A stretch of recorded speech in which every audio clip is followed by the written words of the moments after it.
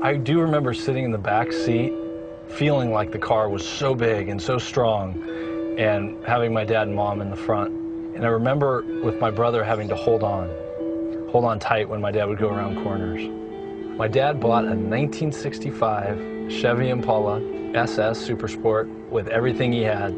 I think he cherished the car, not just because he was the first owner and he drove it off the lot, but it was more than a car to him. It really was his baby. He had the car for 20 years, until the mid-'80s. My parents had to sell the car because times were tough and they had to make ends meet. It was not easy for my dad to let the car go. A few years ago, it just kind of dawned on me that if I could somehow, miraculously, find the car, that it would be worth the search. Does the car still even exist? Is it in the junkyard somewhere? But when I put in the VIN number and paid for the online search, it actually told me what address it had been registered in a different state. We heard nothing back from the owner. No response. We sent 2 letters with no response. After Arizona, it went to Pennsylvania. It was in New York. I was 2 steps behind the car on each of my searches. The possibility of finding the car was renewed when the owner in Maine got back to us. But then he said, "You just missed the car." A group of Canadians came down, loaded it on a flatbed, and drove it to Canada. At that moment, I figured the car was gone forever. 1965 Chevy Impala. I told my wife, my brother and I decided that we're going to pay the private investigator. She gave me a look, basically, "You guys are crazy." And she said, "Why don't you just do one more of your general online searches?" And it was about 11 o'clock at night, and I sat down and I typed in the words, and the first hit said 1965 Chevy Impala SS 396 for sale, Montreal, Quebec. My heart dropped. I called the dealer, confirmed the VIN number that it was the actual car, and bought it over the phone.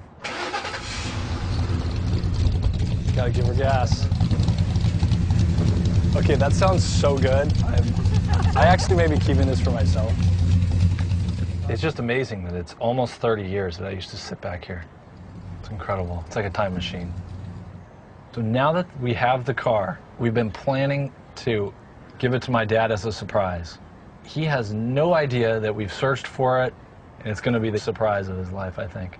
He will see the car, and he will just say, "That's my Chevy." I know he will. Mommy, what? I'm watching. Go ahead. All right, good job. Whoa. All right, Kate, can you do that? That one? Yeah. Let Really me low. catch you. Come really low. Okay, I got you.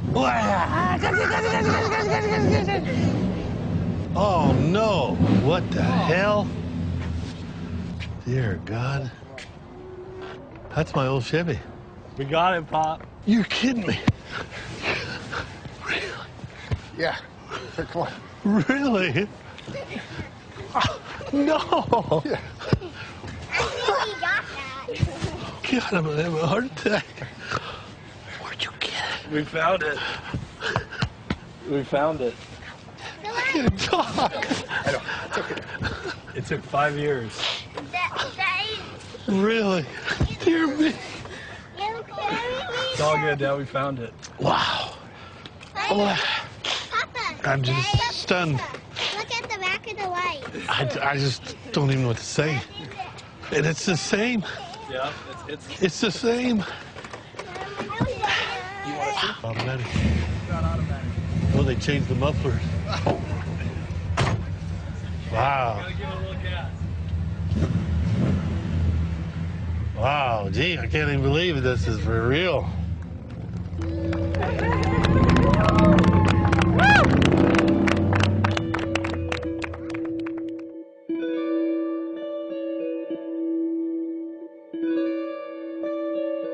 It's not just a car.